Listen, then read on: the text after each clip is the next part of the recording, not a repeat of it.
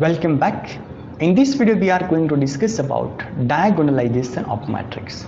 So let us see diagonalization of a matrix. Let A be the square matrix of order n, then the matrix A is said to be the diagonalizable.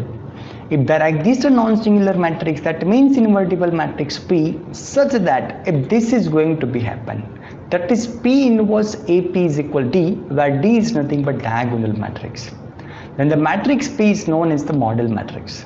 That means what you have to do, you have to find the model matrix P, and the model matrix P that can be derived using the whatever we have the eigenvector. So whatever you determine the eigenvector, just you need to represent as a column, and that will be your model matrix.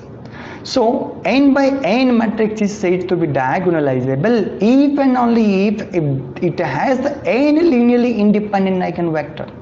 Suppose you have matrix A is of the order that is 3 by 3, and suppose you will get the eigenvector that is V1, V2 and V3, and these are what exactly linearly independent eigenvector. There are 3. That means whenever we get the 3 linearly independent eigenvector which is equal to order of this matrix, then definitely we consider the matrix A is the diagonalizable. Let us see working rule for the diagonalization of the square matrix A. Find the eigenvalue of the square matrix A. So first we determine the eigenvalue, then we find the corresponding eigenvectors, and then we write whatever we have derived the eigenvector, just represent as a column matrix, and so that will be the model matrix P. And then find P inverse AP. So P is there, so you have to determine its inverse, and that also you can determine by adjoint method.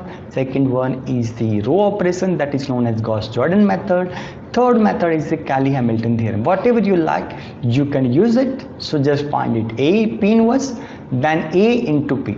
Just take product with this one and then multiply with P, and if you suppose to get the matrix D, that is a diagonal matrix that contains, that is the eigenvalue lambda 1, lambda 2 and lambda 3, and that will be the what exactly diagonal matrix. And if you get it, then definitely this is what exactly our matrix will be the diagonalizable. So let us see first question. Find the matrix P that diagonalizes matrix A, and determine P inverse AP, where this is what exactly A, and this is the upper triangular matrix. So whenever we have the upper triangular matrix, so it is clear that the eigenvalues will be 2, 3 and 3. But now our target is to what? To determine its corresponding eigenvector. So let us first start with lambda is equal to is there. So just consider A minus lambda x is equal 0. Just put lambda is equal to, whenever you simplify, so you will get this one, and this is, and corresponding this system we get minus 2z is equal 0, y is equal 0 and z is equal 0. So what does it mean by this? Means that we have derived that the only x that can be solution x will be what? So first x that is don't know, that means we will keep it as it is, and y that is 0 and z is equal 0. Here x can be any, so let us assume that that is t1 and which is belong to r. So what you are going to get, t1 0 0, when I take t1 common, so it will be 1 0 0, and this is what exactly our eigenvector say x1, and which is corresponding to lambda is equal to, let us say lambda is equal 3 is there, so let us assume that this one, so just lambda is replaced by 3. That means each entries of the given matrix and its diagonal entries subtracted by only 3, and you will get this one, and corresponding we have this system. But from this what I can say, x plus 2z is equal 0. So what I'm just going to consider, x is depend on z, and here also you can see that number of equation is 1 and unknown variable is nothing but 3. So unknown minus equation, so we have 1, so we can say 3 minus 1 is nothing but 2. That means I have to assume that 2 free variable. So I have to take y is equal t2 and z is equal t3, where t2 and t3 is nothing but real number. And so from this x is equal minus 2z, but whenever you just put z is equal t3, so you will get x is equal minus 2 times t3. So therefore the solution. So whenever I substitute x, y and z here, so what I'm just going to get minus 2 t3, t2 and t3. Here t2 and t3 are the any parameter, so I can represent that is 0, t2, 0 plus minus 2 t3, 0 and 1 as a column matrix.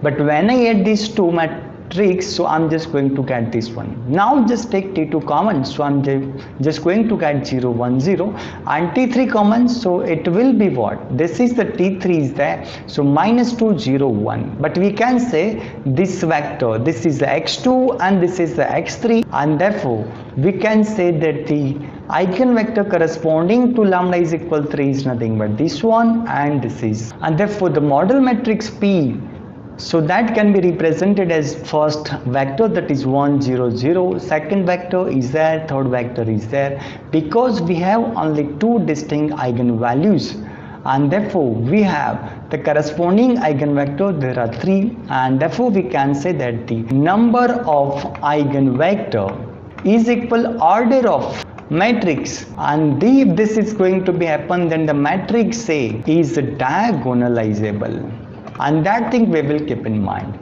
So therefore this is the model matrix P. Now we have to determine the P inverse, so apply the Gaussian method. So what I'm just going to consider, P is equal I3P, this is our P, I3 is there and that is P.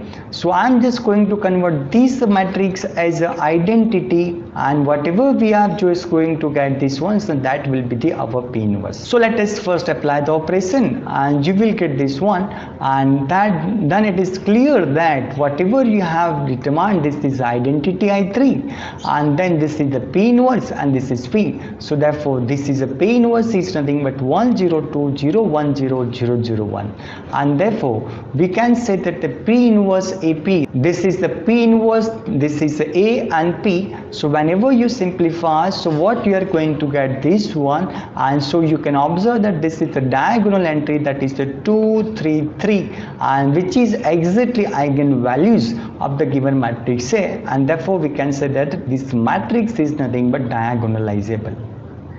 So in this video we have discussed about the how we can find the matrix A is the diagonalizable, and when we can say that the matrix A is the diagonalizable. Thank you.